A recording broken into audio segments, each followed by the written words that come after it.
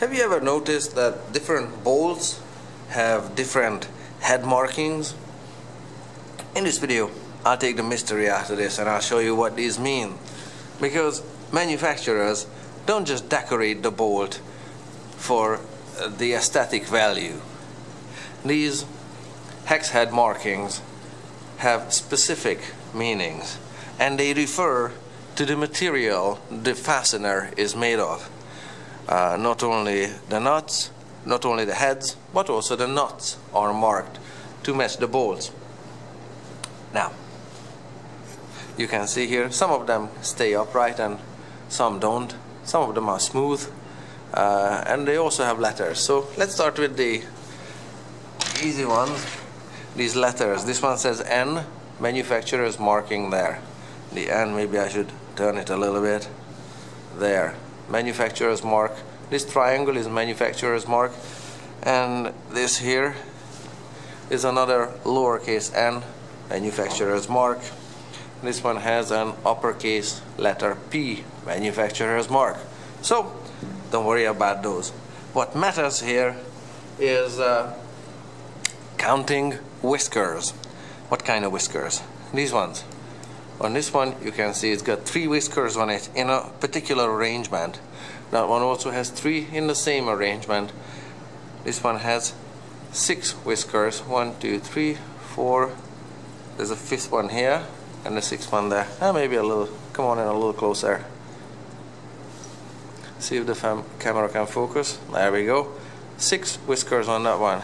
And these correspond, like I said, to the material of the bolt and its strength. Take a look at this one here. There is 2, how do I do this? I'll fold it in half, somewhere around here. Okay. There's 2 organizations that are involved with hex head markings. One is the Society of Automotive Engineers, and they have their head markings. Right away you can recognize this one, which corresponds to this one. How do I hold this one to make it work? Something like that. No. But there we go. So 3 whiskers here, 3 whiskers in the picture, and you can see the material of the bolt, that it has to be medium carbon steel. It has to be quenched and tempered. Not only that, but it has to have a tensile strength of 120,000 psi. That's how these numbers read. Sorry, not 120, 105,000 psi. Wrong line there. So for this bolt, where is it? There, this biggie.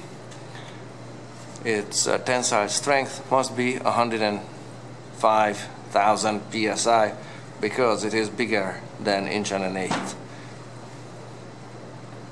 Now, the other organization is called ASTM, and the ASTM hex head markings are a combination of letters and whiskers. You can also see either nothing on a hex head, as in the case of this. There's only a manufacturer's uppercase letter P on it, or you can see 3 whiskers in that arrangement and letters saying A325, or that one, and that's also A325, but 3 whiskers in that arrangement, and 3 whiskers in that arrangement as well also exist. And these are the hex head markings for the ASTM bolts, American Society for Testing and Materials, and they develop standards. And so the manufacturer, like this one, if they pick low carbon steel and they make a bolt out of it, whatever the size of it, between 1/4 inch and 4 inch, it's got to have a tensile strength of 60,000 psi. I'll explain this tensile strength in a sec. So you get this idea, and these tables are widely available on the internet. Just Google it. So that's how these hex head markings work for bolts and nuts as well. You can see unmarked, and you can see some special marks. Yep, like on this one, it's kind of hard to see, but there are some lines around this nut here for this anchor bolt, and those lines would correspond to one of these nuts, and you can see the ASTM standard number there. So this is how the nuts are marked. You can see materials, they're chosen for the bolts, or sorry, nuts, and their proof load and their hardness. Now, on the sheet for nuts, proof load is listed, and on the sheet for bolts, tensile strength is listed. So I'm going to explain with this super small spring what those terms mean. When bolts are tested, they are put into a clamp and it's pulled apart in this direction, that way and that way, much like you would stretch out a slinky. I don't have a slinky, and this coil spring, it kind of resembles more a threaded fastener than a slinky. So I'm going to stretch on this one.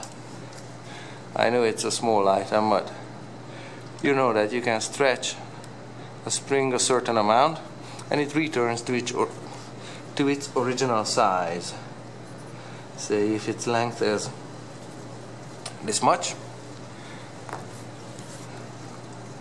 and I can stretch it, say this much, and then it returns to its original size, and I stretched this much extra on it there, and it returns conveniently to its original size. Now, this is where tensile strength and proof strength comes in. Metal items, even though this is not coiled, but it does stretch a little bit, and it is flexible to a certain degree. Before metals break, they stretch a certain amount. The concept of proof load, this proof load means that certain force is applied to the slinky and it returns to its original shape and size.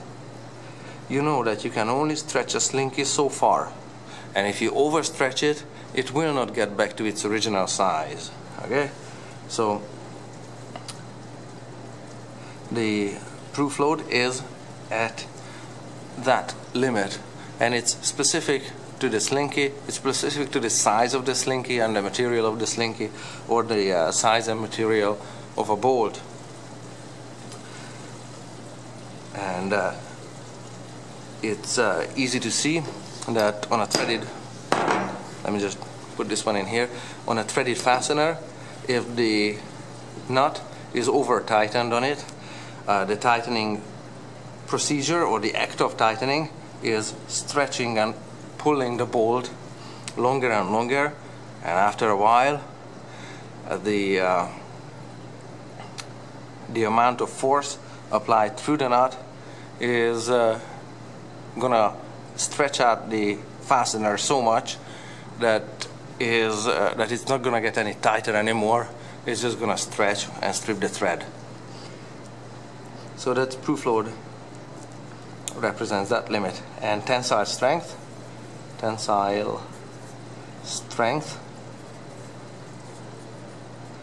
TH, yep, is also a force, the amount of force needed for a fastener to be broken when it's pulled in two opposite directions. That's why the tensile strength amounts are so many thousands of pounds. It's a huge amount. Like this one, 120,000 pounds of force is needed to take apart a fastener with such hex head markings. And the proof load of nuts and bolts, because nuts are stubby and chunky, they take a higher amount of proof load, and they still retain their dimensional accuracy, and they are not taken over the yield point. The yield point is where the slinky stretches out so much that it doesn't return to its original size. So that's the meaning of these hex head markings. So next time when you have, for example, an anchor bolting job and you lose one of the nuts, think twice what kind of nut you're going to be replacing, a lost factory original nut, or when you're replacing a lost bolt that, say, mounts your engine in a car. Think twice before you replace a bolt that would otherwise cost you at the dealership, say, $3 a piece, something from the corner or neighborhood hardware store that would cost you 15 cents a piece. Think about it twice, okay? Unless their head markings are identical, they're not going to perform in an identical manner, and they can easily fail if they are substandard.